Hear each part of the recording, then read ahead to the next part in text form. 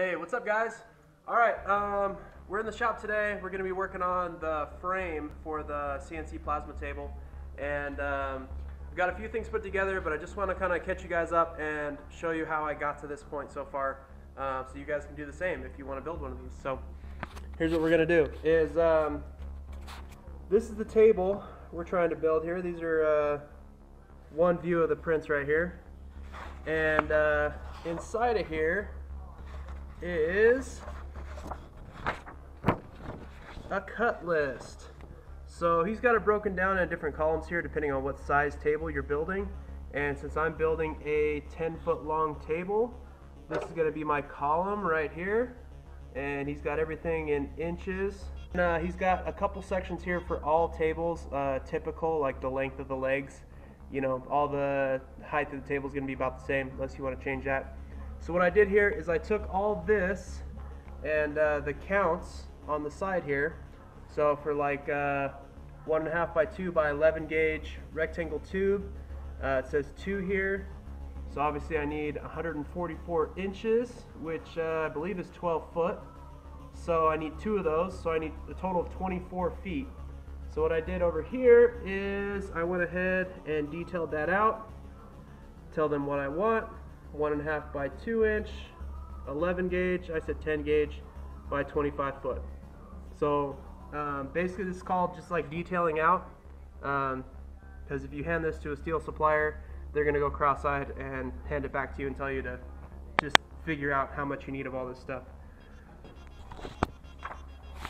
Anyways, so that detailed list turned into this pile of steel right here that's now on the floor of the shop. And we're going to go ahead and get started and start marking them up and getting the pieces cut so we can weld them. So obviously we're going to need some tools in order to do this project, and most people jump straight to this side of the table over here, which is chop saw, cutting wheels, crescent wrench, some layout tools like a tape measure, soapstone, and speed square. But really what I want to talk about is this side of the table, which is the PPE. And this is just as much of a tool as anything else. So seriously,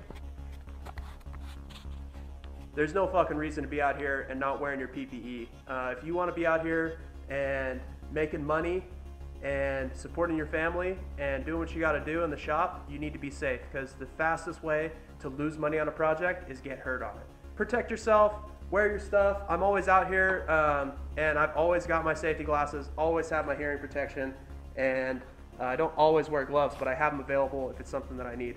So just watch out for yourself, guys, because nobody's going to be watching out for you in the shop, especially like me. If you spend a lot of time out here alone, if I get hurt, you know, who knows if there's going to be anybody out here to scoop me up or help me out.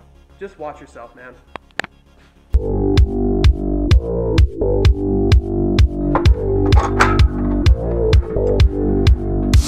Don't watch the DJ. Don't watch the DJ. Don't watch the DJ. Don't watch the DJ. Don't watch the DJ.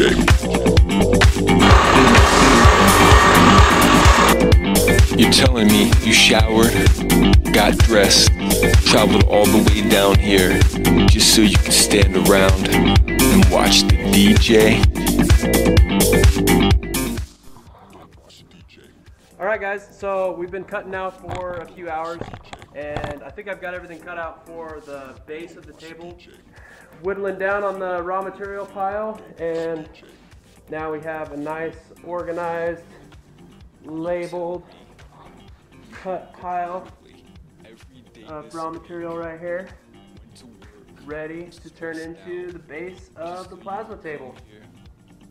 So I'll keep you guys posted, and follow along. Like me on Facebook. Check out the website, maker-table.com. It's now up and running. You can see what I've been up to there. Yeah. Adios.